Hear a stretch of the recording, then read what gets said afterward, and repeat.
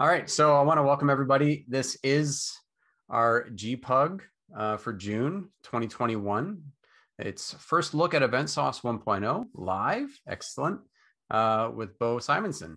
So thanks everybody for coming out. Just a little bit about our agenda. So I'm going to do a welcome like this, and then we're going to do some introductions. I'm going to talk and give thanks to our sponsors that help make this possible. Then Beau will do his live event sauce demonstration, I guess is what we're going to call it. And then if you hang out, there will be a raffle. We're giving away a free 1-year license to any JetBrains IDE, courtesy of one of our sponsors, JetBrains. Okay, so welcome. Thanks. Our speaker tonight is Beau Simensen, and he is a domain-driven design enthusiast, an event sourcing fan, an event storming dabbler. I'm actually kind of excited to figure out what that means. And a little bit of an inconsistent live streamer. So thank you for coming out and doing this for us as well. A little bit about our sponsors. So I just want to thank Vehicle. Vehicle has been a longtime sponsor of the GPUG. They make things happen for us, give me the time to work on the GPUG. So thank you for allowing that to happen and being a sponsor of the GPUG. Also, I want to thank our sponsors, Givelify. Givelify gives us this Zoom link so that we can record our meetups, post them to meetups at home, and keep things under control. So thank you, Givelify, for sponsoring that. They've been doing this for, I think, over a year now. So yeah, thank you very much. It's been really instrumental in helping us take this online. So thank you very much. All right, on with the show. I'm going to stop my share and then I'm going to hand things off to Beau. And I believe, Beau, you want this to be somewhat interactive, right?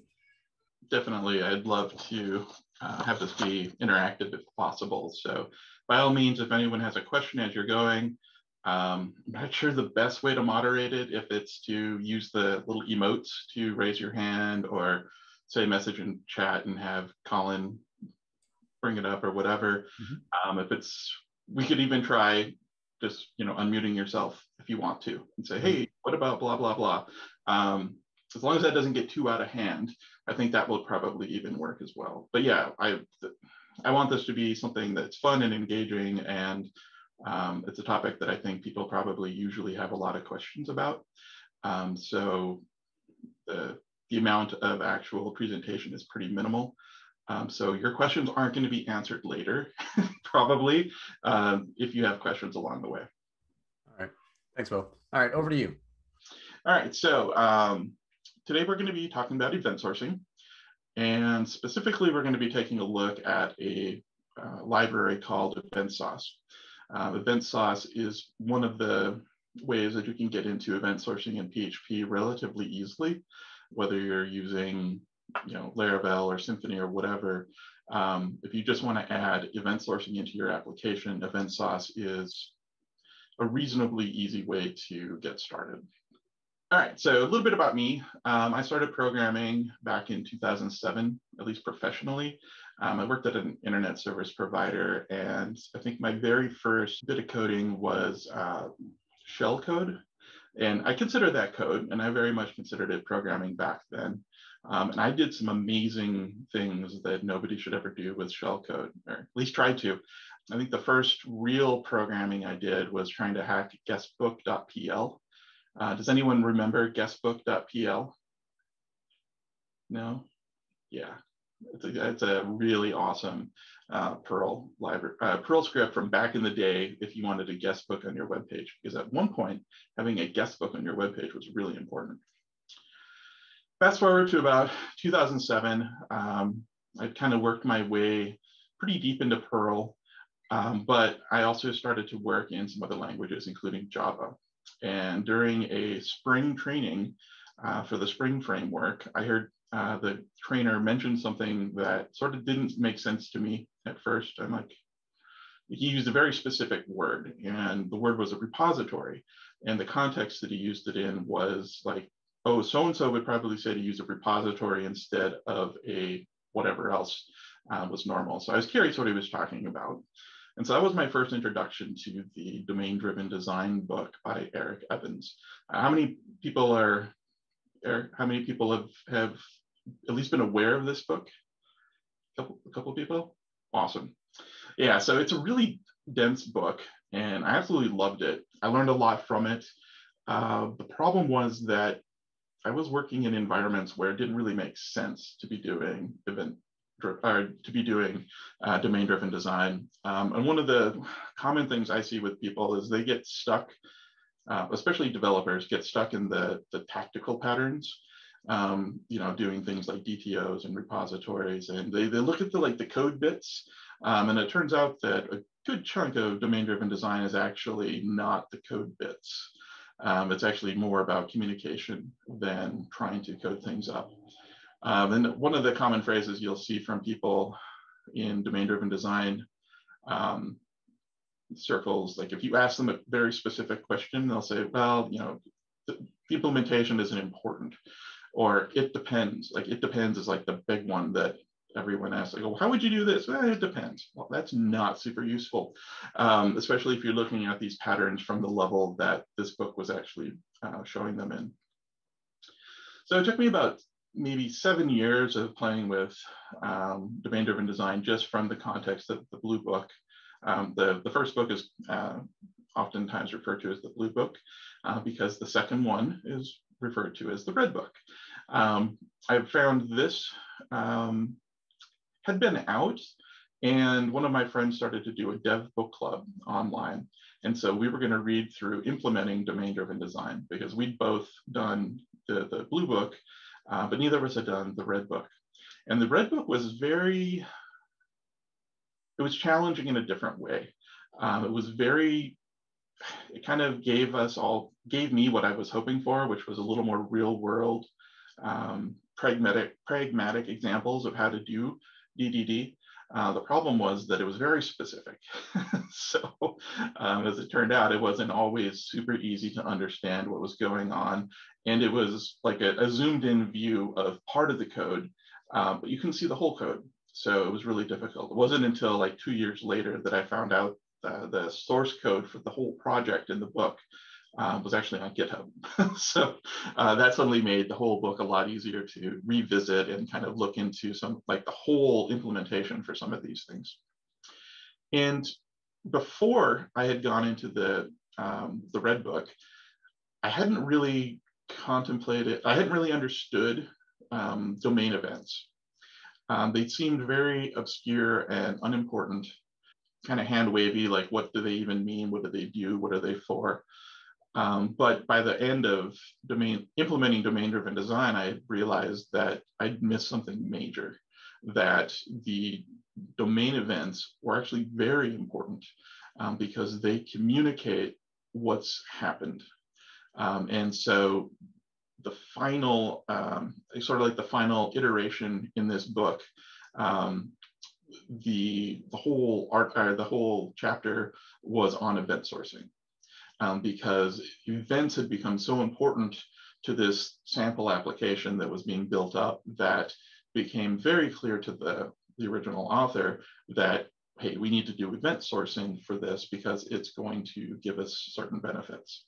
So event sourcing at its simplest is an idea that everything that happens in the system that is business critical, that actually means something, anything that really changes the application state gets saved. So you end up with a stream of events that represent everything that was important that happened in your application from the beginning of time. And in theory, that's all you need. Like if you had nothing else persisted in like a MySQL database or a MongoDB or whatever, you would be fine because you have everything that is important in your application stored in this stream of events. If this sounds really odd, there's a couple of relatively well-known use cases for this same sort of technology. One of them is in accounting. How many people have ever tried to work with an accounting system, especially like a double entry accounting system? Okay, cool. see a couple of raised thumbs, couple of raised hands. The best way to describe event sourcing in the context of accounting is that you don't really have a DB field with a specific account's balance, right? There is no record with Beau's social security number as the primary key with, he has $100 to his name. That doesn't exist. That's not actually a thing. What instead happens are a bunch of journal entries, and the journal entries have meanings. So for example, I might deposit $100 into a brand new account when I open it. This could be represented as account opened as an event. This is a discrete thing that happened.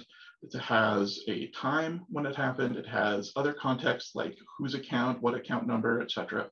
And also the dollar amount. So I opened it with $100. You can't, well, let's say the business rules say you can't open an account unless you have money to put into it. And that's actually usually the case at a bank. You can't just say, I'm going to open a new checking account. Usually there's some sort of opening balance. You have to deposit at least $5 or whatever. If I come back and deposit $150, like say a week later, I'm going to get another event in the transaction log that is funds deposited. I've deposited an additional $150. So I know that my balance is $250 now. The bank knows this, but it's not persisted anywhere. It is the calculation of all of the events that have happened on my account to that point. If I then take $200 out, I write a check or whatever, now my balance is $50. And you can get that by replaying the events that have happened to the account since the account was opened. If I try to get more money than I have, if I withdraw $75, and let's say the system allows that to happen, as banks used to allow. I don't know if they still do because they got in trouble for it. But I'm going to withdraw $75. I only had $50. So it's actually going to record that the funds are withdrawn. It's going to be able to calculate my balance as negative $25, but it's also going to record an additional event that my account was overdrawn. So these are the things that sort of stack up. And this is sort of how an event source system works. It keeps track of everything that happens to an entity as discrete events, as opposed to storing the current state of the object. So after account opened, there is no account that has a balance of $100 and then a balance of $250. This is what we're all used to. Usually, you have a database that keeps track of whatever the current state of affairs is, and you don't really have this notion of here's all of the history that happened leading up to it.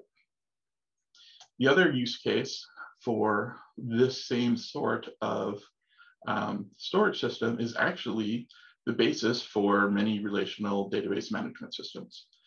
For example, MySQL. MySQL has a binary log, and it's doing the same thing. The binary log keeps track of all statements that would have or should have, or would have or could have updated the data.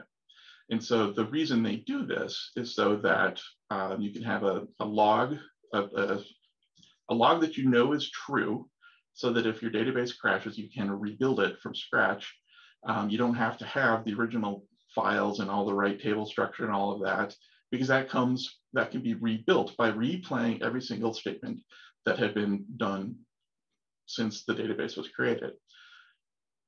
One of the interesting things on here is the little parentheses bit where it says, for example, the delete which matched no rows. So it's actually, that's sort of another part of the event sourcing thing. If something happened or something should have happened or an action happened, but nothing came of it, we still want that tracked. So even though we did a delete statement that didn't actually delete anything, the record is going to show that we tried to delete it. I don't know the underlying details where it says unless row-based logging is used. Try not to get too bogged down into the details of this, because I'm not going to go into MySQL's binary log. Just the general idea that it's doing the same sort of thing. Behind the scenes, it is keeping track of everything that someone tries to do with a set of data. Yes. I have a question. Sure. So like this thing from the bin log kind of like supports what I was thinking, in the sense that like the events that get fired out of this event sourcing are kind of like, as you said, like events that change the state. So they would be like creates, updates, deletes, those sorts of things, if we're thinking about CRUD actions, but no reads. I was curious when you showed the account overdrawn event on the ledger, what, like, was it maybe like, was that like a simplification? Was there something there, or was that, why would that be a part of the event that gets thrown? So it's interesting that you ask it that way, because it's possible that event isn't important for the persistence layer, but within the system, it would be important to know that, hey, this account was overdrawn, so that it could send an email alert. It could, you know, start a countdown to start charging the user overdraft fees, that sort of thing. So it would sort of depend on your specific application, whether or not that would be something that is like a meaningful domain event for that specific entity, or if it's people call them integration events, where it's more notification to anything else that's listening that this thing happened. So it can get a little fuzzy sometimes when you're looking at events as to which ones are things that are important to that object versus things that may be emitted because something happened that they're listening to. So like, for instance, like even here in this explanation saying like a delete that matched no rows, it was still something that maybe some things that are consuming the bin log might be interested in knowing about delete statement. Who's sending them, those sorts of things. Yep. Interesting. Okay, cool. Yeah, so we'll get into that a little bit, but yeah, that is something that is pretty nuanced, and a lot of people have different opinions on it. But that's a good thing to catch. So it depends. Yeah, it depends. All right, thanks. Yep. So one of the concepts that you'll see talked about alongside event sourcing a lot of times is CQRS. I'm not going to talk about this a whole lot, but we're going to talk about it from a high level. Event sauce specifically avoids anything around CQRS. You can use some of these concepts with it, but it just focuses on event sourcing. CQRS stands for Command Query Responsibility Segregation. And for our general purposes, when I create a model using like Eloquent or a basic doctrine model or something like that, you have a model and you write changes to it and you can read from it. And that model is then persisted to a database. So writes and updates and select statements. This was always how I understood models to work. And whenever I learned about CQRS and saw people talking about that, whenever you hear about read models and CQRS, I never really understood this concept of why would you have all your reads coming from a completely different model? Why would you have this separation of like, I can't ever read from the model. I always have to read from a read model. It's very fuzzy, and I never really got it. And a lot of the problem was because I didn't understand how these two things could ever work, because how, like, if I can't write to the read model, how does it ever get data? if I can't read from the model, then how do I get the data? And as it turns out, one of the things that event sourcing really does is fills in this blank, right? So events get emitted from the model, and then those events can be sent to a projector, which is something we'll probably talk about a little bit later. The projector consumes those events and writes to the read model. So if we had a customer balance read model, we would be listening for the events coming from the account model. And every time the account, if we do the account opened, that would be an insert statement for that account ID with a balance of $100. When we see the funds deposited, we'd see an update statement we'd be able to generate an update statement for that account ID and add it to whatever value was previously there. When it's overdrawn, like we would probably skip that event, like what Colin was asking before. We don't really care about that. We would only be looking at the things that are dealing specifically with the balance, because that's all that this read model really cares about. It just wants to have a really quick way to look up for this account, what is its balance. So this gives you a way to have a model that you only ever write to. So you only ever do things like deposit account or deposit funds, deposit funds, deposit funds. You never read from it. But when you need to show somebody their balance, you go to the read model to get the amount of money for that account through the read model. We aren't going to be dealing with this at all, because event sauce really deals with just this top bit, just the model to the events. And it turns out that CQRS isn't how you have to deal with anything related to event sourcing. You can actually reconstitute the model by reading in the events that are relevant and then doing stuff with the model based on that. So CQRS comes up a lot. You'll see that a lot. You'll even see it in the event sauce documentation, but it's a very specific thing, and it really feels pretty heavy anytime I've ever tried to use it. So I would love to try doing something that is really just event sourced, but doesn't really do the whole CQRS stuff. We might still use projectors and create read models, but we aren't going to stick to the only create with the model, or only send commands to a model and only ever read from the read model. So that brings us to event sauce.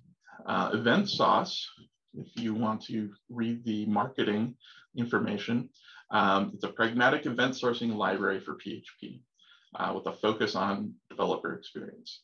So it's very, the author of the library is very focused on just making event sourcing simple and easy to use and not forcing you to buy into a whole framework. There's a couple of other frameworks that I've used in the past or looked at, including Proof, Proof, I don't remember what the whole thing is called, but PROOPH. I was an early user of Broadway. I'm not really sure how active Broadway is right now. But yeah, this specific library is just focusing on event sourcing. So that's what we're going to take a look at today. I did mention event storming, and this is something that I'd really like to go into more detail at one point. I think the original creators of event storming were very against doing anything online.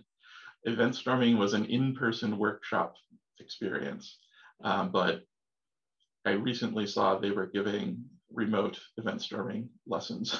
So I think the pandemic life sort of gave them an alternate way to experience their creation. And event storming, often it's easy for me, for example, to get confused when I'm saying things, because I will say event storming when I mean event sourcing, or I'll say event sourcing when I mean event storming. And what event storming is a way to keep track of how events flow through the system. And it's a way to understand how the system is actually working by way of events. There's much more than just events in event storming, but we're probably only going to have time to really focus on those because those are the things that are super important. So we'll just see what that's like. But again, you have to do it in a group, usually. I'm usually a solo dev, so I end up doing a lot of event storming on my own. But yeah, we're going to take a look at what that looks like anyway. All right, so let's get rid of hello. And we're going to dive into Miro. So Miro is a tool that I use for doing my own event storming sessions for myself. And so we're going to do that real quick just to sort of get a feel for what it is that event storming is and sort of how it works. So I kind of had to come up with some sort of contrived thing that we're going to build. And so I'm going to build a tiny inventory management system. And one of the cool things is you can create your own templates. So I'm going to use my event storming legend template, which just has a couple of things that are like pre-built into it. Let's use that. Okay, the legend is useful for people who aren't necessarily familiar with the terminology. So I always include this, but I usually pull, when I copy things, I copy it from the ones that don't have names, because I hate putting the names in or having to delete the names. So each of the things, each of the colors has a meaning.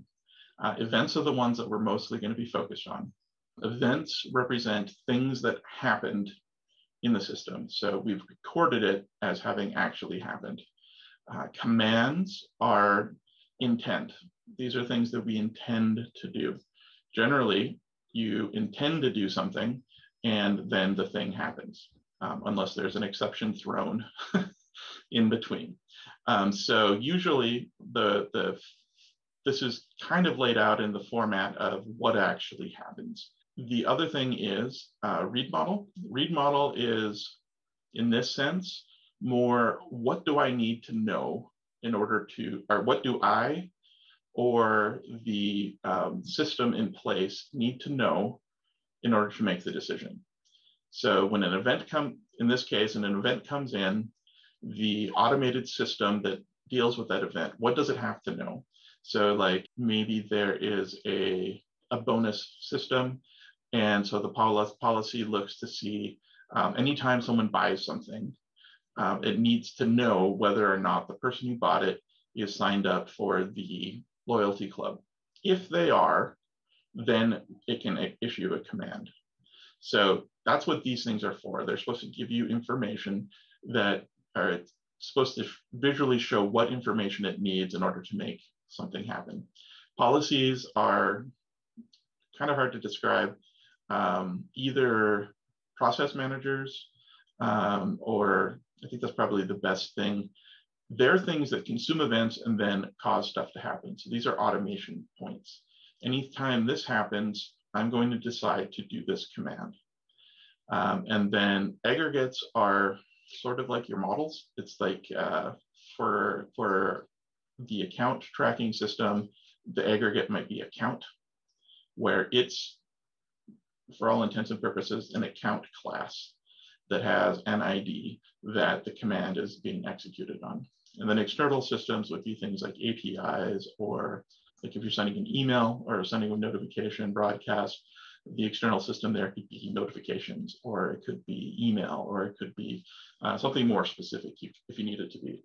If you're integrating with GitHub, it could actually just say GitHub, whatever it is. In that case, you're sending the command, which is probably going to be an API call to GitHub, and then expecting something to happen from it. So we're going to use this as a starting point. And so I'm going to say that the inventory system it's going to be as simple as we can make it without making it too simple. So there will be stock in our inventory, and we are going to have a SKU, or maybe not a SKU, maybe we'll just call it an ID, or the product ID that represents a specific thing that we have for sale, like PHP elephants, say. So the first thing that we're going to do is we don't have the item in our inventory until we've actually received it in stock. So we're going to add an event of stock received. Things that can happen to the stock after it's received is stock can be sold. So this is when stuff comes back out. So let's just do that for now and see how that goes. And then we're going to build another part of the system that will be the order system that orders the parts, like that actually orders stuff from our inventory. So we'll do this one as order placed.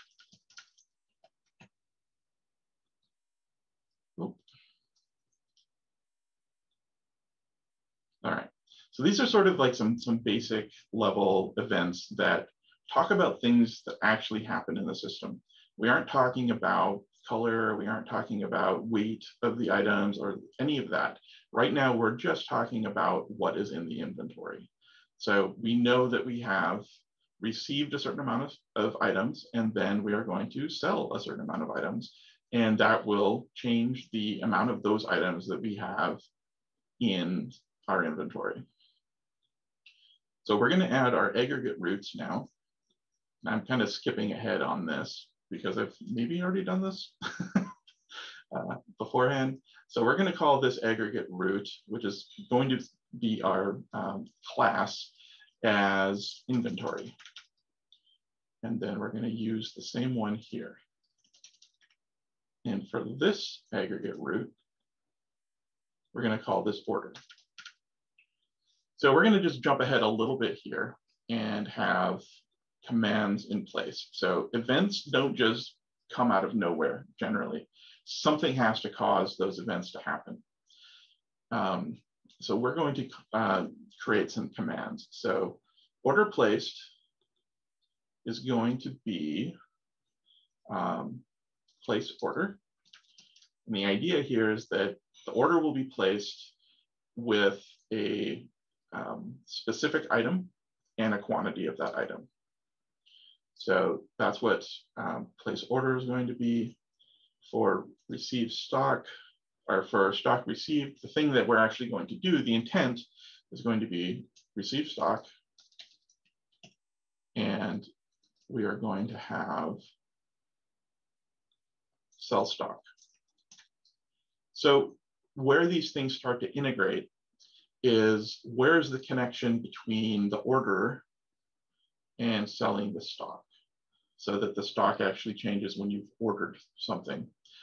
So what we're going to do is create our first little process, and we're going to say anytime an order is placed, we are going to perform an action that will be to sell stock.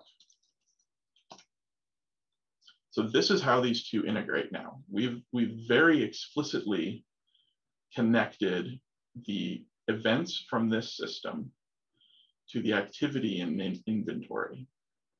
So this is sort of a case where like item overdrawn, for example, or account overdrawn before. This is that kind of event where it's meaningful to order because the order was placed, but it's also going to be something that triggers something to happen in a completely different part of the application without them necessarily knowing about each other. This little thing here is a discrete piece of the system now that controls how the orders are being decremented or how the inventory is being decremented when we sell stock. So I'm actually going to look at this and say, this is actually a little too simple, right? Because if you place an order, you don't immediately decrement the stock, right? Because the stock is actually still on the shelf. You haven't actually shipped it. So we are going to extend this a little bit more and say that we actually need to have something more on our order.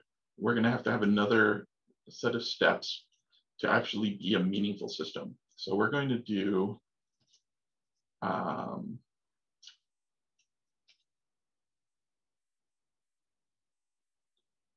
order placed is going to probably not just go to inventory, but it's probably also going to be going to some billing systems and accounting systems and the like.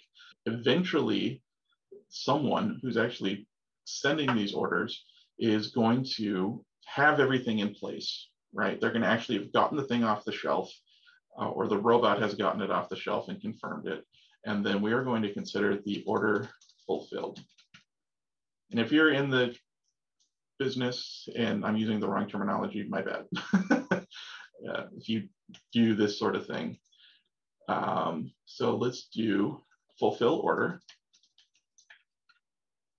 And then let's also spice things up a bit with order, cancel order, which is the fun one, right? like you've already sold the thing and you've decremented the inventory, but now they've canceled the order.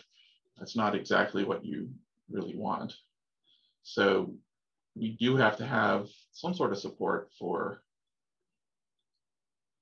canceling orders. And what does that impact the system, or how does that impact our system? So we're going to do order canceled. So we have a couple of other things now that we have to consider. We can't just sell stock now, right? Anytime the order is placed, we have to do something else. So these things can sort of evolve separately, but in this case, we're realizing that we have to do something a little more like thinking ahead and actually working together with the inventory team. So we're going to introduce a concept of putting inventory on hold. So we're going to do,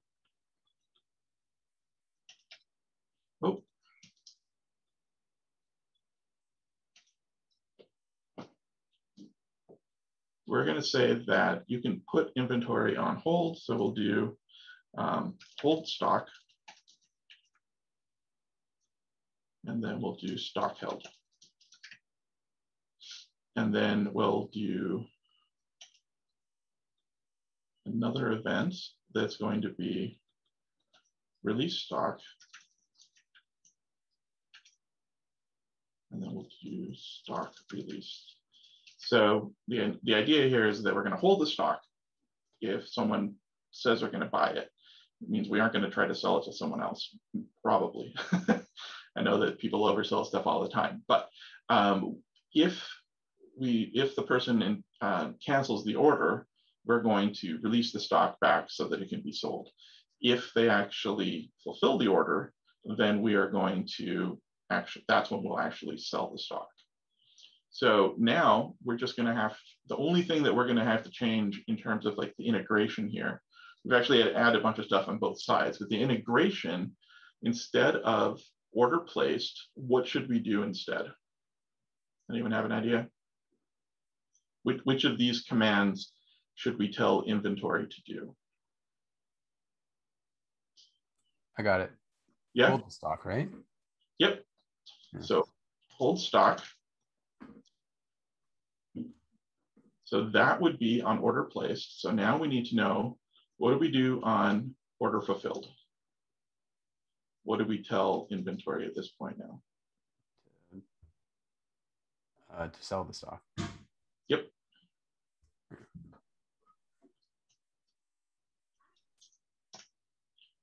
And if we cancel the order,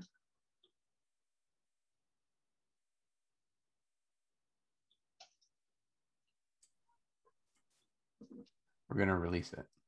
Yeah. So you can kind of get an idea of how thinking about these things in terms of events and commands starts to make really complicated processes feel a little easier to understand and to be able to communicate them well. Now, there's all sorts of stuff that probably happened in this order. You know, shopping cart and shipping addresses and all that nonsense, but we're not talking about that now. All of that stuff is important, but all of that stuff is really only important to order. So when we're talking about systems communicating with each other, the way that events and commands can integrate different concepts is kind of where event storming comes into play. You look at the big things that happen in the application that are important, and that's sort of the basis for your models. And then all of the other stuff that's important, you can still add. But in terms of how they interact with each other, this is pretty much where event sourcing really, really shines, being able to communicate this stuff. Now, you could do the same thing without event sourcing, right? All this are normal events. Like if you're using, say, Laravel, you could just dispatch an order placed event after you've done some update somewhere to the orders table. You can create an event listener for order placed and then tell that to look up the stock and then holds the increment holds value by 3 and decrement something else or whatever you want to do. So you don't have to do any of this with event sourcing. The nice thing is about event sourcing is that this represents exactly what's being persisted. So that this isn't just some high level thing that can get mucked up, and actually that's not what really happens. This is going to be the only information stored about this order at this level will be the order was placed for this person, for this item, for this amount, or this quantity, and then it was fulfilled on this date. And that's all there is. You don't have to like say, oh, well, what is the state of the order or whatever. It's going to know what it is. It's going to just be based on these events. Does anyone have any questions about this stuff before I try to do some coding? No? I don't. Okay, I kind of wanted that, but you go first, Colin. No, please, you. My question is kind of tangential. I guess I'm probably overthinking this a little bit. So event sourcing, so I'm imagining just like a table in the database called like events or something. And you're just like logging all this stuff into like one single table. Mm-hmm. So would you not then have like an orders table that also has like the orders that were placed? Like, would you just store events and then kind of derive what your orders table would look like out of those events? Yeah, so that is where the projections come into play. The nice thing about these types of events is when you create the projectors, when you use the projectors to create read models, you can specify exactly what you want to be in the DB for like pending orders, for example. There could be a pending orders table that will be created when the order was placed. So that, or not the table won't be created, but that instance or the row in that table can be created as soon as the order is placed. And then as soon as the order is fulfilled or canceled, you can delete it from that table.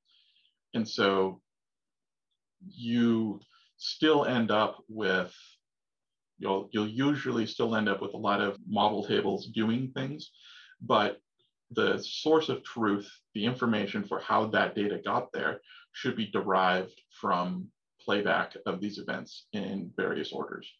And you do end up with one, well, there's a couple of ways you can do it, but the simple way to do it is to have one events table that keeps track of all of the events that have happened in the system, then create as many of these read models as you want.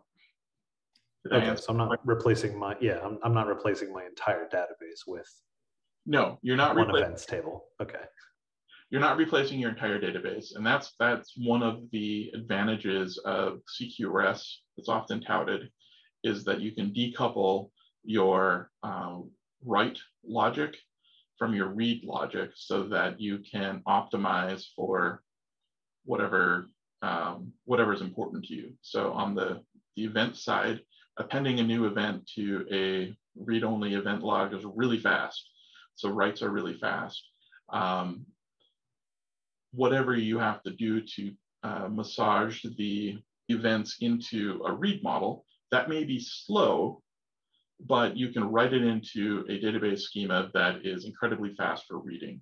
So even though transforming the data into that database might be kind of a slower process than you're used to, you can create the data structure exactly as you want it to and not have to worry about what the reads will be. One of the other advantages is to denormalize your schema, because you no longer have to worry about something like the customer address needing to be in just one location in one table. You can actually just write out the customer's address into a dozen different tables, and it's not like any one of them is authoritative. You no longer have to worry about, oh, well, I'm reading from here, but I should be reading from there. No, they all got it from the same spot, and you're just reading it from there. So none of it's authoritative anymore, which can be very useful and also very fast. Like if you actually get it written that way. The more interesting event source project I have is for a gaming system. where it's an iOS game that reports player scores. And so they report the score once. I record the event once of what their score was, but it generates like, I think like 4 to 8 separate tables worth of scoreboards that are highly optimized to show like leaderboard type information. So that one score or that one play session that gets recorded is written everywhere, so that whatever purpose they have, like one might be broken down by month, one might be broken down by year. They also have a modified score for sort of like a calculated score, sort of like a handicap, so that it takes into account like any cheats that you did or things like that.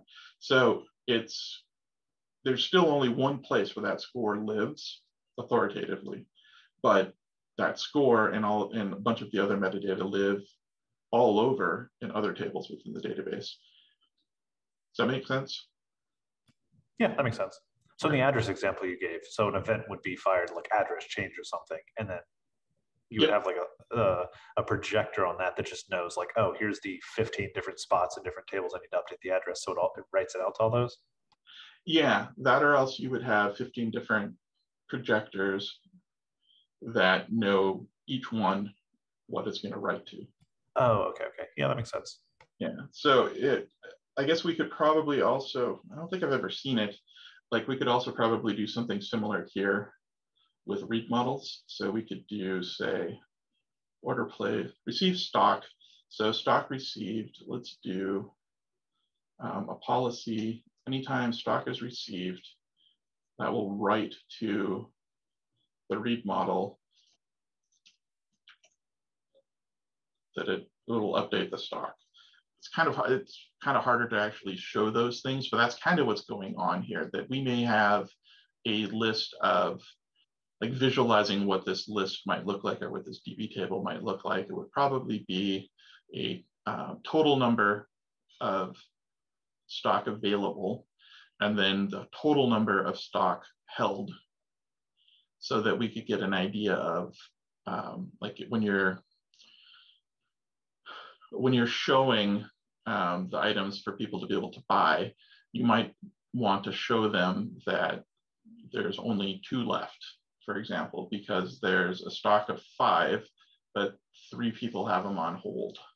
So you might want to be able to say that there's 2 left.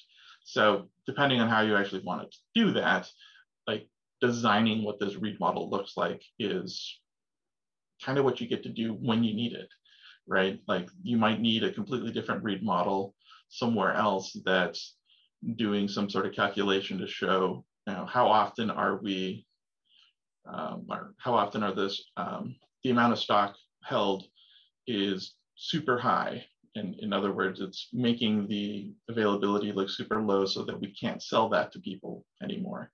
Like we'd be able to create a report that shows that over time, because we would be able to look at this information and the projector would be able to look at that and calculate what it actually wants to do.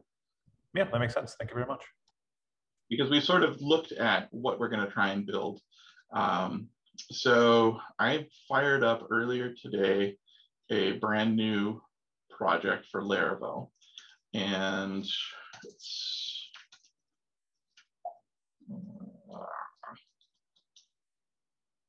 all right, cool. And so it's more or less just a stock Laravel application at this point. I'm going to look at the docs to sort of show you how to find the things in the docs and also to copy and paste stuff, specifically for installation. So we're going to want to add event sauce to our application. We are going to do the testing because the testing stuff's actually really cool. And then we are going to use I think we'll probably try to use the code generation. I've never done that before. Hopefully it won't take too much. And I thought there was an Illuminate. Yeesh, if there's no Illuminate package, I'll look at that later. If there's no Illuminate package, this could be really interesting. Okay, so we'll do sail.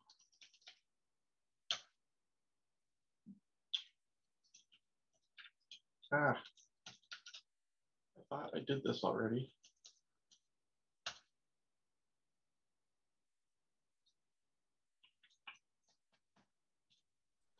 Is Ever Given a name that you've always had? No, no, it's not. I wanted to come up with a new name for a custom Vagrant project. And so I used Ever Given because I thought, yep, Grant, it's the stuck boat. I thought I did sail up, so let's see if I can do it without doing sail, because maybe that'll work too. Sure, why not? Okay, so we installed the actual library. We're going to add the test utilities.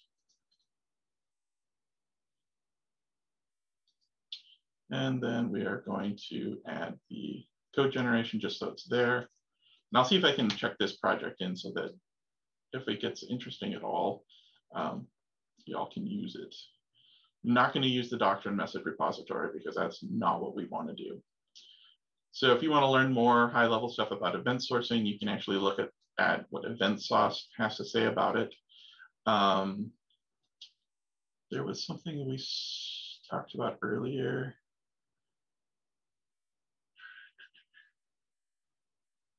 Never mind. I think if I remember it later, I feel like there was something that came up earlier that I knew there was a page on. Oh, database structure. Event sauce makes no real requirement on how you do any of this, right? That's their big selling point. So as far as how the event store itself shows up in the database, there are different techniques you can use, and there's pros and cons. So all events in one table is the one that I've always used. And this is the one that event sauce uses as well. You can also have events per aggregate. So if we want to say we have the inventory aggregate and we have the order aggregate, we could actually create an event table for each of those. And so all of the events for orders go in the order table. All of the events for inventory go in the inventory event log. And then you can go as far as table per identifier. This would be inventory for the purple plush elephant for PHP has a UUID of whatever. There's now a table called that, and all the events for that object or that aggregate are just in that table. This is definitely something I've not done, but I know it's something that people talk about. The biggest one is like indexes. If you're using a SQL database behind the scenes, the indexes aren't as much of a problem when you don't have to keep track of, say, the class name or the aggregate type or even the ID of the object in the event also. So yeah, so that came up a little bit earlier. Not exactly this specific thing, but this does talk about, you know, the database structure and why it would be done one way versus another for the event store itself. Architecture, there are, yes? I'm sorry. I was just thinking about that aggregate per identifier and like going all the way back to the bank account. Would that be a good example of that? Like events are pertaining to a single bank account? You could, yeah. I guess the thing is that the database structure, all of these database structures for the event store would work the same way. Like you would still do the same thing. The reasons you would choose one versus another are kind of in the pros and cons, like really the smallest indexes. Like if you have a bank that has some accounts that have been around since 1319 and have millions upon millions of transactions just for one account, that might make sense that you would do this sort of structure. Just because otherwise you're never going to get anything done because you've got trillions of rows in your database and that's never going to be slow. Or that's never going to be fast. You know, the cons, things like maintenance is hard, migrating databases when you have an infinite number of tables possible. So yeah, there's lots of reasons why you would or would not do these things, but not for the purpose of we have one account, so let's have it in it. Let's have each account in its own table just because we want it that way. Okay. It's probably not the best reason to make that choice. So that kind of goes back to what you were saying at the very beginning, where like they say like implementation doesn't really matter. Yeah. Okay. Yeah. The important thing is getting this right. Yeah. What happens under the like how these are actually stored or whatever, not as big of a deal. Cool. All right, so architecture, aggregate root repository is going to be the thing that controls inventory. So we're going to have an aggregate root repository for inventory, and we're going to have an aggregate root repository for order. Message repository is basically the event store. So this is where the messages live. So in the case of event sauce with all the defaults, this is going to be the thing that inserts and selects stuff into the event table in the database. So it doesn't know or care, or these implementations usually don't know or care what kind of object is in it. It just goes and gets it. And then message dispatcher is the part that says, okay, I've now placed an order. The order being placed needs to be persisted, but then also sent out so that it can be helped elsewhere. So the message dispatcher part is the part that emits it to the rest of the system. And so they talk about how all of these items are replaceable. You can replace the aggregate root repository. You can do something different for messages, dispatching. Class name inflector is what it uses to figure out the some of the names of things based on the class name, and then how do the messages get serialized? Like how are they actually stored in this event store or in the event store table, and then payload serializers for how the events are serialized. So the events are wrapped in a message. So it's kind of like a higher level. So like the message repository contains metadata wrapping the actual event that happened. Core concepts, aggregate root. We talked about this a little bit. This is the primary model. So this will be like the inventory instance is going to be our aggregate root. Aggregate root repository is the thing that we can say, hey, go get the aggregate root for this ID. Talked about some of these. Messages can be decorated. So anyone here familiar with the decorator pattern and decorating either HTTP requests or command buses or anything like that? Okay, yeah, so this could be, this is something that's actually pretty nice sometimes. It allows you to add additional information, like you could attach for like Laravel, since Laravel lets you get anything anywhere, you could attach the user ID of the person who caused this event to happen. So in the case of place order, that's probably going to be the user that logged in. But if it was actually, the admin user, we would actually be able to see that it was placed by the admin user. The order we know was actually for the actual customer, but we'd be able to see that it wasn't the customer that placed the order. And so that's not stuff that's a part of the model. Like we don't care about that at the order level. The order doesn't care, but it's something that we can add to enrich our data so that we can use that because we might need that later, right? We might have a view later that wants to show who did these things. So life cycle. Yeah, so this sort of talks about the nuts and bolts of how to actually work with these types of classes.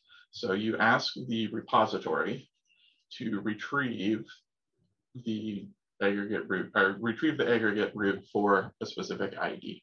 It's pretty similar to Doctrine repositories if you've done that before. Just there's a lot of stuff going on behind the scenes here. You can do more things on the aggregate root, but you have to actually persist them again on the aggregate root. It's not automatically going to make those changes. So perform action, perform another action. Inside perform action, what you do is you can guard your business rules. So you can make sure that the action that was requested is actually a legit action. It may not be. Someone might, if the other implementation of, say, the account balance thing, maybe we want to add a business rule that if the account has a premium flag on it, because we've added that ability now, maybe the premium account doesn't get to go overdrawn. So we can actually say if premium and the command is going to change the balance to be below 0, then we don't do it. We throw an exception instead. So there's all sorts of things that you can do in here. And then the tricky part is all of these actions have to record the event that was supposed to have happened. So if we have place order as the method here, so place order, we would record that new order placed. So what this record does is register this new event that should be appended onto the events that were already persisted for this object. So record that new order placed, and then you could say for a specific product for this quantity. Inside the object then, this is where the inflector comes into play. If I say some action was performed and I record it, the aggregate root itself will say, okay, I'm going to pass that event to apply some action was performed. So this is how the state actually gets updated in these objects that you're dealing with. And the reason that this works is because, doesn't show it here, when you recreate the object, you aren't going to do perform another action again. You aren't going to do order placed again. But what's going to happen is that behind the scenes, the repository is going to get all of the events for that aggregate ID and then play them back as if you had recorded them. So that is how this rebuilds the state every time you do the retrieve. So it's getting all of the events and then passing each one through to apply each of the events that was recorded. So all of the event sourcing projects that I've seen do this same sort of thing. So it's a pretty common way to do it, depending on, I guess it doesn't depend which library you're using. They're all going to have the same sort of thing where you do the thing, inside it, you actually call record that this happened. And then that's where you actually make the change. Let's go right into here then. So we're going to create an aggregate root, acme process. Okay, so let's pop into PHP Storm. Is JetBrains actually a sponsor? I don't remember. It's definitely something you can win. Yes, JetBrains is a sponsor. Okay. So I'm going to create some stuff that doesn't normally exist. So I'm going to do domain, and let's do, let's do order first because that's a simpler one. So we'll do order, and then inside order, I'm going to do things a little differently than what they do. But I'm going to say, there's one part that I'm going to do differently than what they do, but we'll get to that in a minute. So we're going to do order. And we're going to use aggregate root behavior.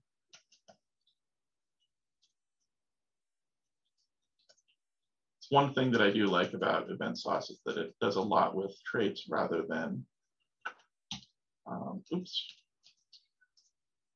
requiring you to extend everything. Another pattern that is common with these PHP events sourcing projects is they use a lot with the static named constructors. So we have initiate and then initiate via import. There's a couple of Started by system import. I'm not going to worry about that. So our first event was place. So we're going to do static function place, and we're going to need an ID now. Oh. So Acme process ID, let's see where they define that. We're just going to copy this. There's also a lot of wanting to make things be very explicit in this world. So we're going to do order ID. So you end up with a value object wrapping pretty much everything. So it's up to you with how much you actually want to fall into that. All right, so these are all going to look the same. So we're not going to, I'm not going to do anything here. You give it an ID, you can convert it to a string, and you can convert it from a string to an object. So now we're going to do place, and we're going to do order ID. And then we are going to instantiate the actual object. So we're going to say new static. So we're going to do instance. And then instance record that. Then we need to have our first event. So record that new order placed.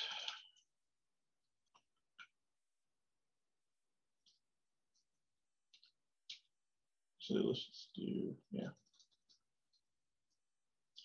And why is the constructor,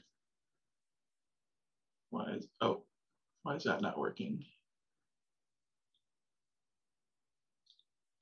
The docs might be wrong. So we'll do new order placed. So now we need to create an event. So we're going to do new order placed. Let's see what these are supposed to look like. All right, so we're going to have to jump ahead to events. All right, so some event implements serializable payload. So we are going to do this. Return new static. All right, so this has property, which is not what we want. So we'll do order placed.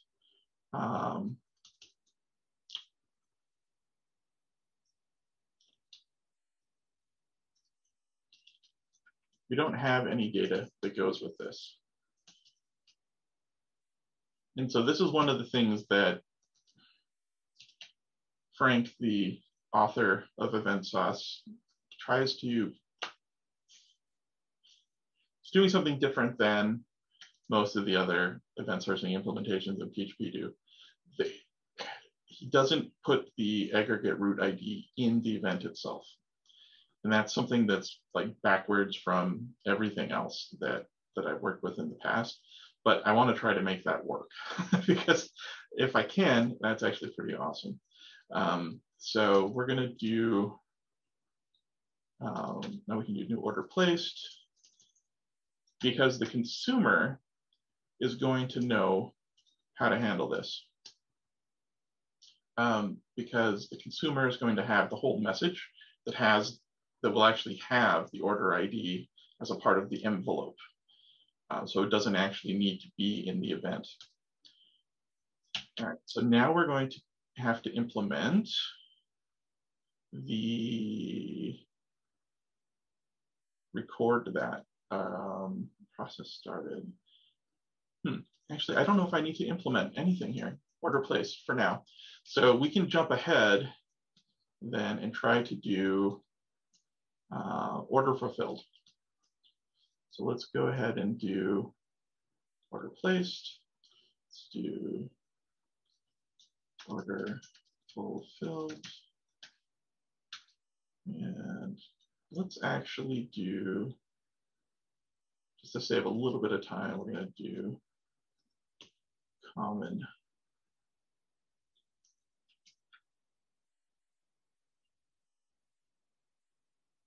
We'll do empty event. And order placed.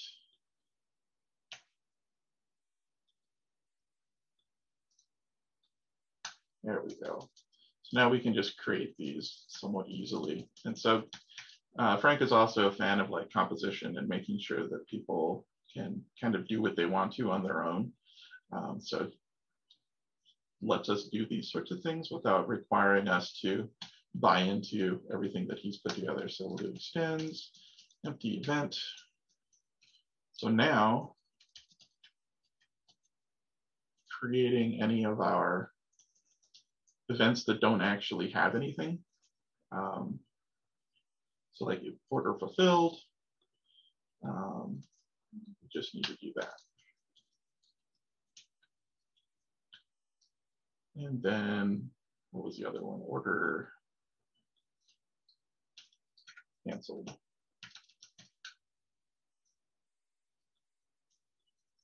Now these things, even though there's a lot of code, as you start building into the system, you start seeing the things that you can, distill down into common pieces. It starts to get a little easier. So order, we're now going to have public function fulfill order. Now let's just do fulfill. Void. Actually, let's do that here too. No. Hadn't finished this. Okay. Actually, no. I think I have to update my project to be 8 for that to work. Fulfill void, and then we're going to do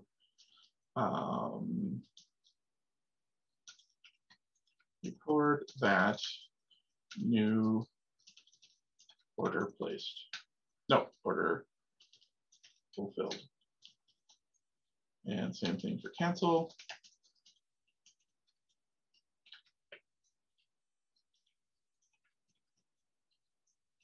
Order canceled. And we don't really need to do this at this point. Well, we could probably. So let's do private state.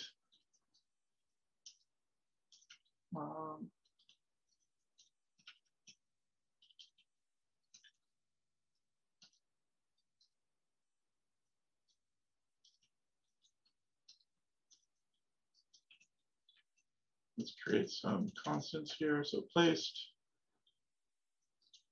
fulfilled.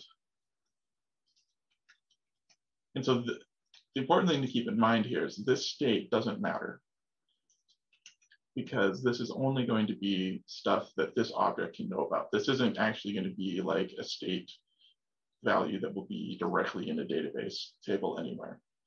We'll see how that works in just a minute. And then we'll do state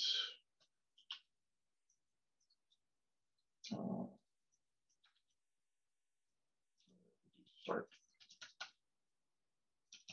something like that.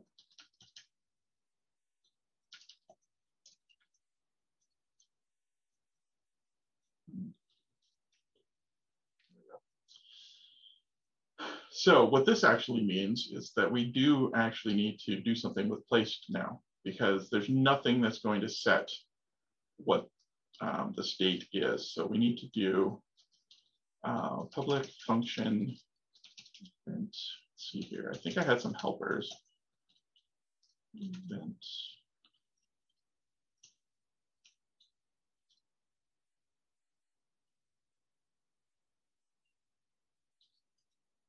There we go. All right, so this was, it's been a while since I've tried to use these, so we'll do apply. And so didn't work the way I wanted it to, but that's okay. We'll do apply order placed, and we'll do this state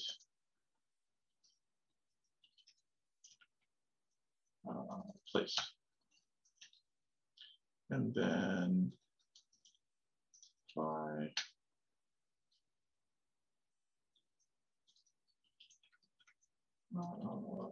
fulfilled.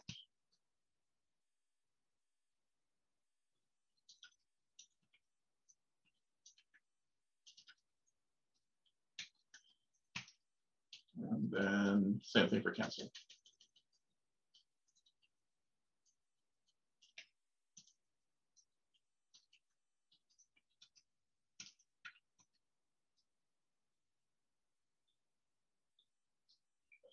Okay, so what this means is that we now have some state that we can use for some guarding. I think we're gonna do some testing before we actually do that. So let's do test unit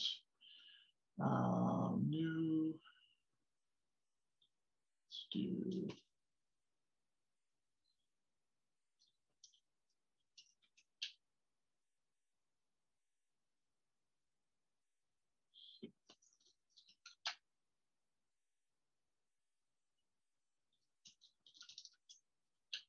and this is actually one of my favorite parts of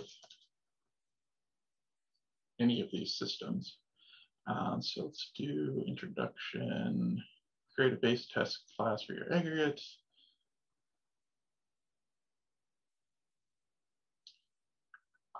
Okay, so we'll do aggregate root test case.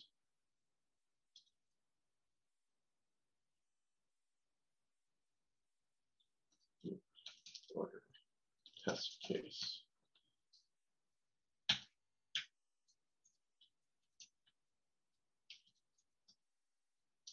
And this is going to extend something from, so this was the test utilities that we imported earlier. So the event sauce provides these, and then we need to give these functions.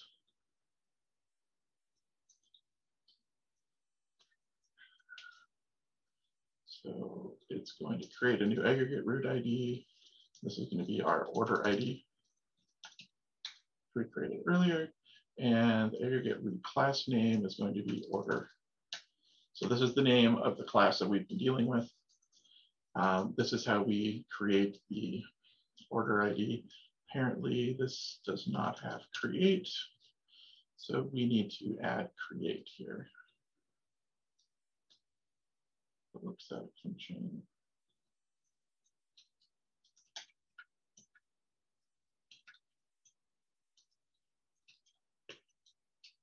And we'll do, because we have Illuminate support, we'll do order view UID toString. So we'll do return static. There we go. So now we have a create method that can be used in our order test case. So it's going to create an order ID. And then we go back to order test, extends order test case. All right, and let's double check here. So handle. Yeah, okay, so this is actually doing,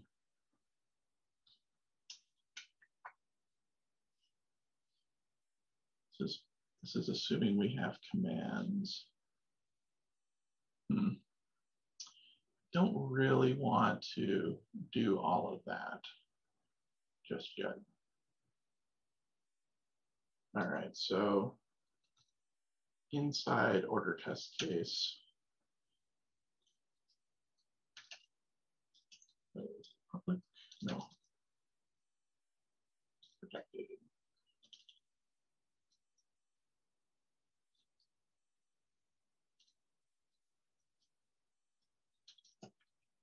All right.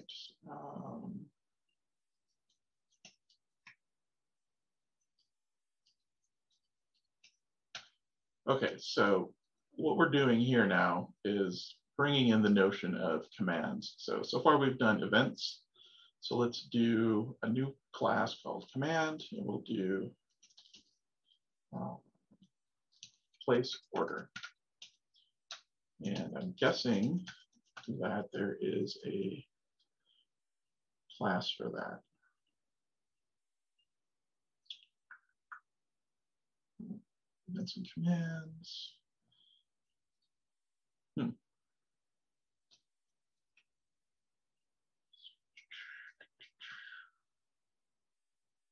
All events must be objects. Strings, serializable. All right, let's look for this one. So I think this will give us examples of what a class looks like. User subscribes, that's an event. User unsubscribed. Subscribe to mailing lists. Okay, so yeah, it implements serializable payload as well. So empty event. Let's do common, we'll do command.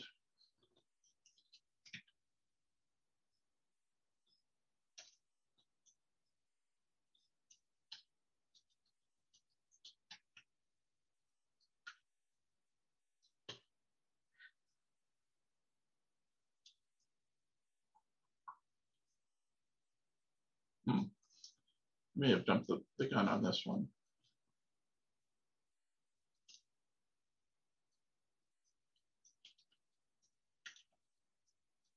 That will just have to be the way it is. Okay, extends command. All right, cool. So now we have to implement from payload and to payload, which means we need a constructor as well. So place order, actually, no. This wasn't bad because we're doing empty commands again.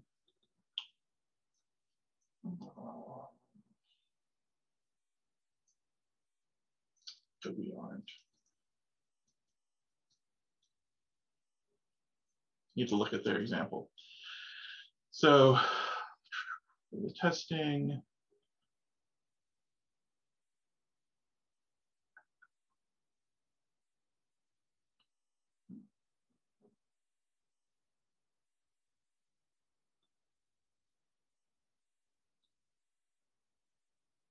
so the command is supposed to have the ID. So that was something that, let's rename this to empty command. And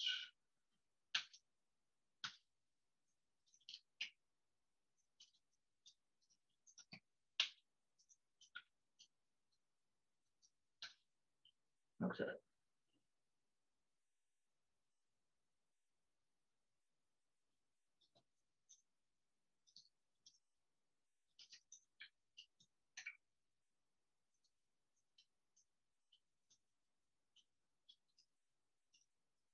So if you've done any serialization, deserialization stuff, this should feel somewhat familiar.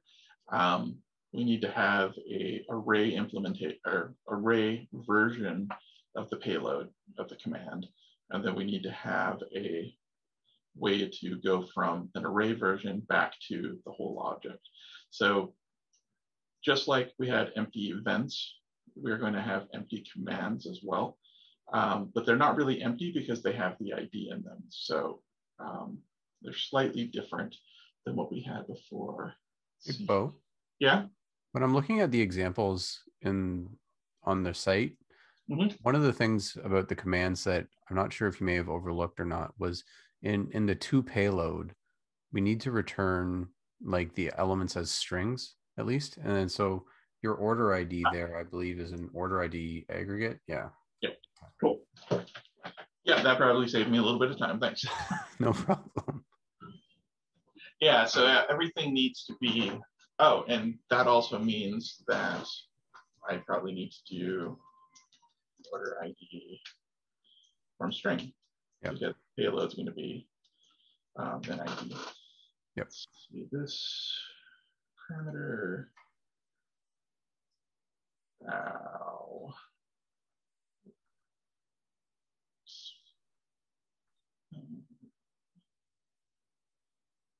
Yeah, it's really too bad that they did this before they could lock it to PHP 8, because there's so much of this style of coding that is so much better when you can return static instead of self. So I need to cast this as an order ID. Does that work? No.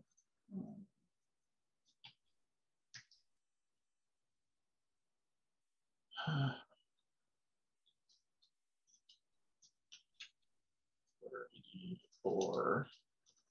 So the problem here is that I have an order ID, but from string returns an aggregate root ID, because that's what's expected by this, because this is returning self instead of static.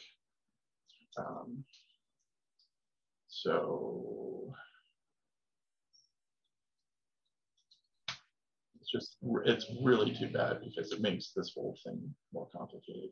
So we want to be able to do that, or aggregate root ID. I hate having to do this, but it cleans it up and makes it more clear. Okay, so now that we have our first command, so place order is going to extend empty command. We can go back to our test case.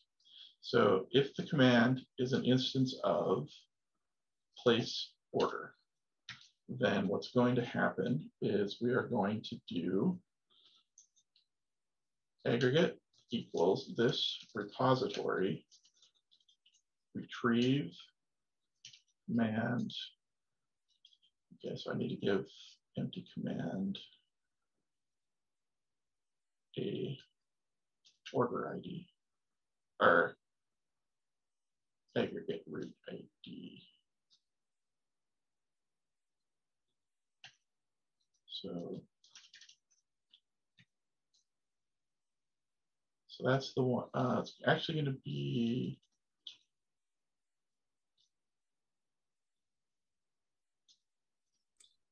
we should use the real one. This should rename this to you know what?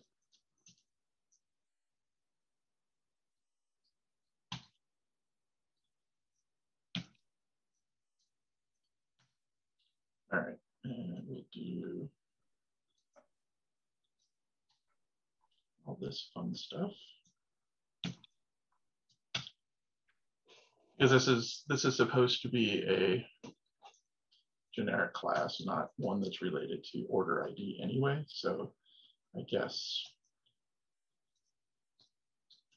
all my whining earlier doesn't matter.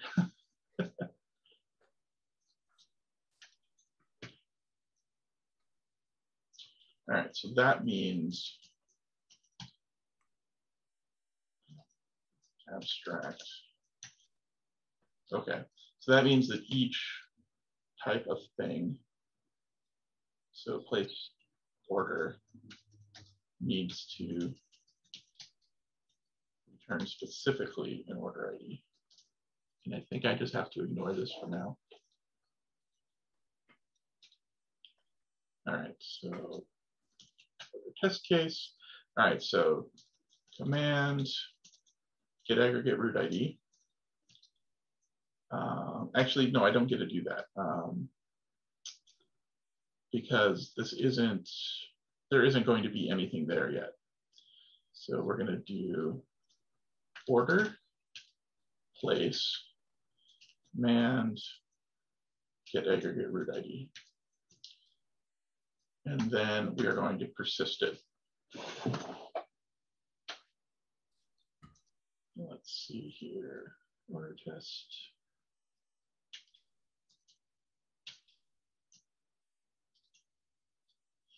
All right, get places in order.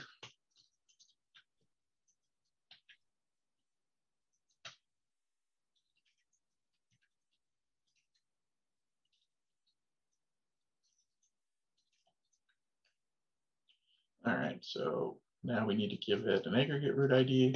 And so this is where we want, well, I guess it doesn't matter. So we'll do order create. And so what do we do with handle? So, all right, so we're gonna follow this actually. So we do order ID.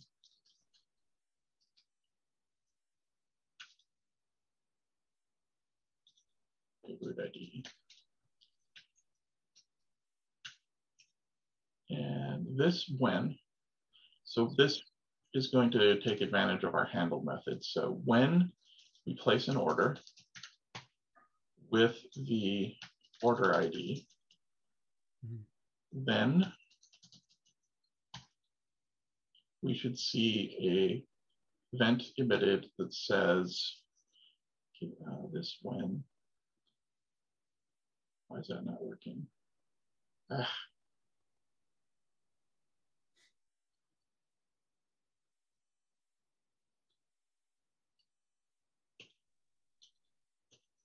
Just case.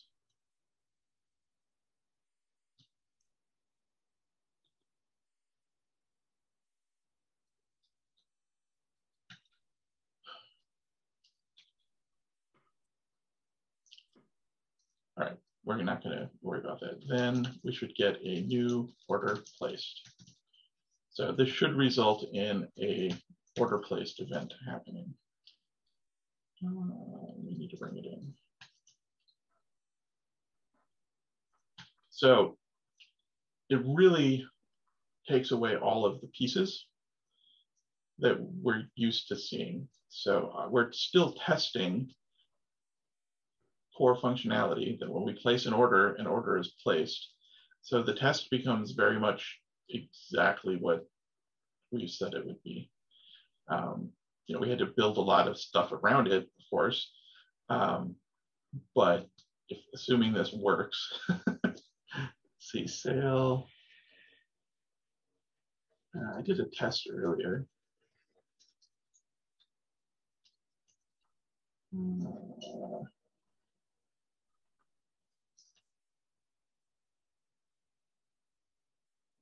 Okay, so we'll do sale artisan test.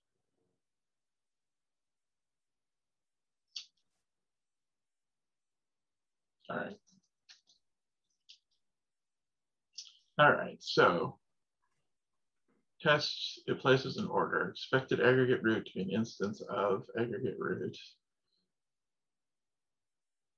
Okay, so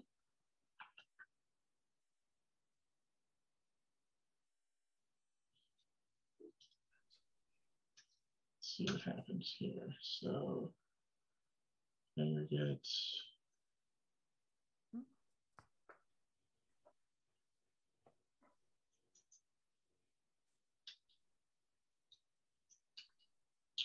All right, so persist. All right, so persisting, it needs to be an aggregate root,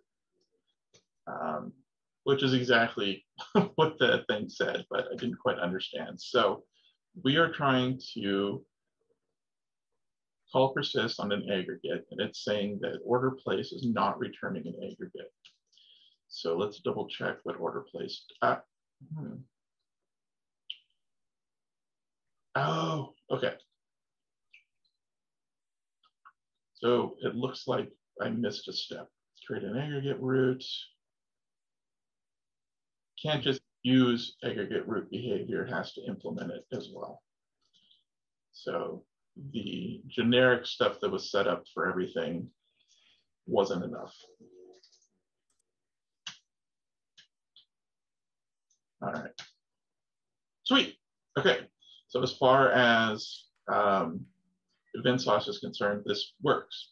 So the next thing that we're going to do is deal with some preconditions. So we're going to do fulfill order next. So we'll do fulfill order as another command. So that's going to be similar to this.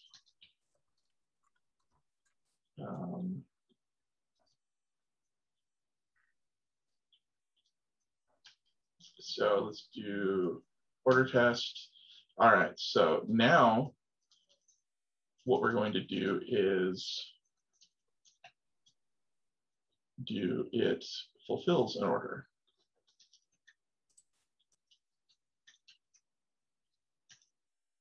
And so this is a little different because we're not just doing straight up when, because we can't, because the thing should exist in the database, or it should be persisted somewhere.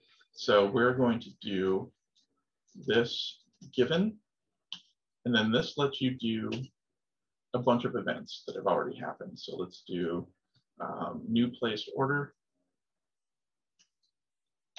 So given that we've already placed an order, when we, oh wait, no, that should be order placed. Given new order placed, because these should be events.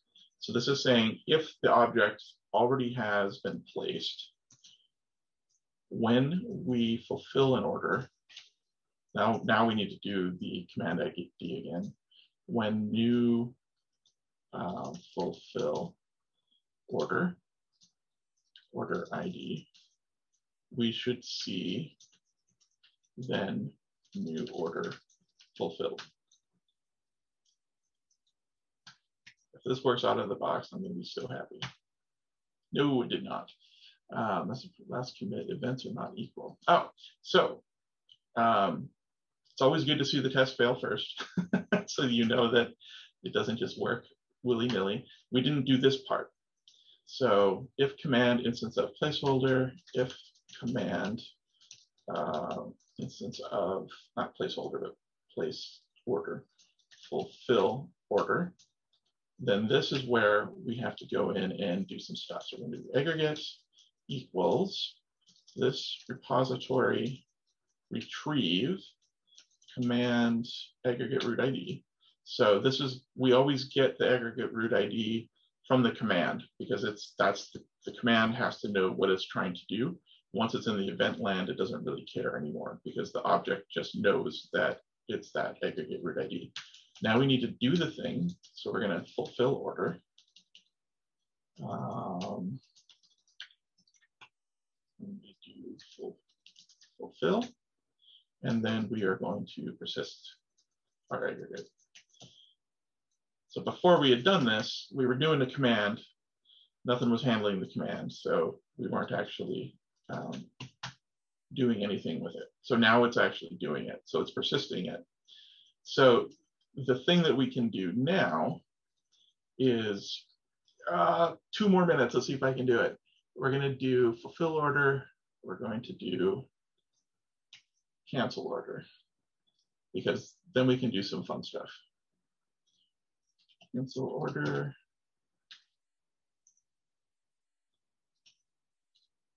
Because we can do actual like guarding of logic. So cancel order. And then order test case, we're going to do instance of fulfill order. And we'll do cancel. So if it's a cancel order request, then we should cancel. Right? So if we just run this again, nothing should fail. Order test. So we're going to do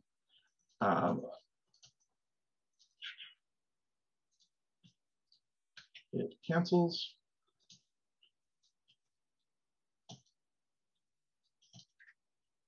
All right, so we'll do cancel order. Order canceled. Yay, okay, now the fun. We're going to write the test first. It cannot fulfill a canceled order, because that just doesn't make sense. We shouldn't be able to do that. So given an order was placed and order canceled, when we fulfill an order, then we should not see anything happen. This should fail. Events are not equal. Yeah, they're not equal because we are getting an order fulfilled response. So we expected nothing, but we actually got order fulfilled. So this is where we can start seeing how the